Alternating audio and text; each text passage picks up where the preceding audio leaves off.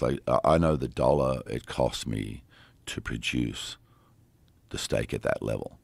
And there's just no way on the normal chain of how the business works that it's acceptable to have spent that much to produce it. Right. You know.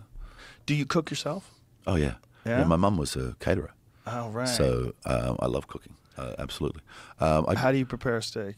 With farm steak, I use black pepper, and I use Lowry's garlic salt. Oh. There's lots of garlic salts around, but that one's good. And it used to be available when I was a kid, and then they stopped selling it in Australia for years. So we'd have to, whenever a friend was coming over, we'd say, "Oh, grab some garlic salt." But you can buy it again there now. But yeah, it's really simple, just salt and pepper.